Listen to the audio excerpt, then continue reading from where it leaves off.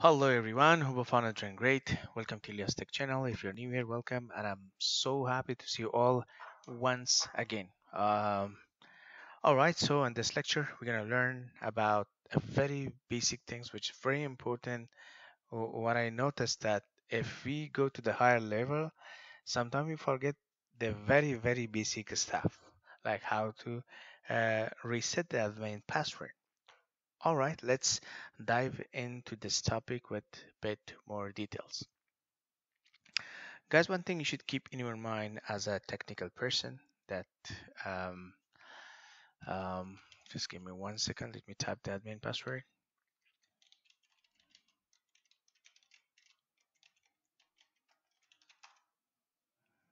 All right, I'm glad that I remember the password.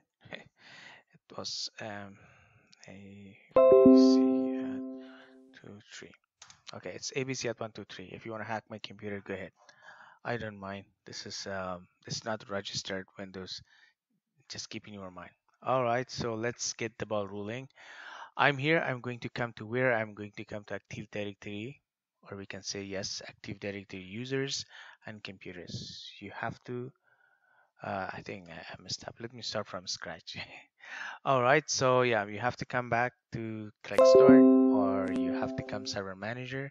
Once you get to server manager, in here you don't have to go to manage. You have to come to tools. When you get here, these prompts make me crazy.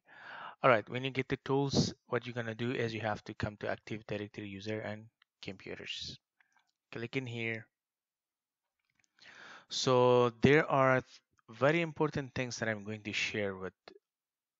I was about to say with both of you. I don't know who are you, but anyway, it's very important to share with all of you. Is that one thing you should keep in your mind? One is a built-in user. Guys, remember we discussed about built-in user, and if it is not, then yes, we have a built-in user.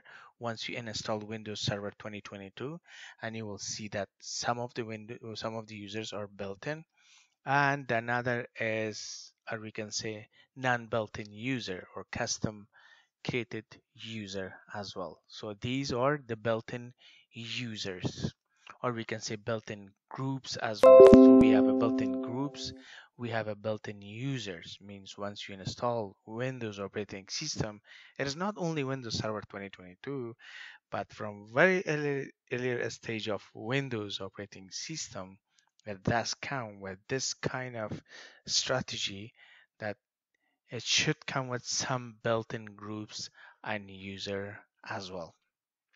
All right, so just keep in your mind as a technical person. So we have users. These are group, replication, remote managed, remote management user, remote desktop user. Remember that. So you can add them, add a user, or you can assign a user to be a member of remote desktop user. Mean those user will allow to access the computer remotely. So these are more like we can say power user.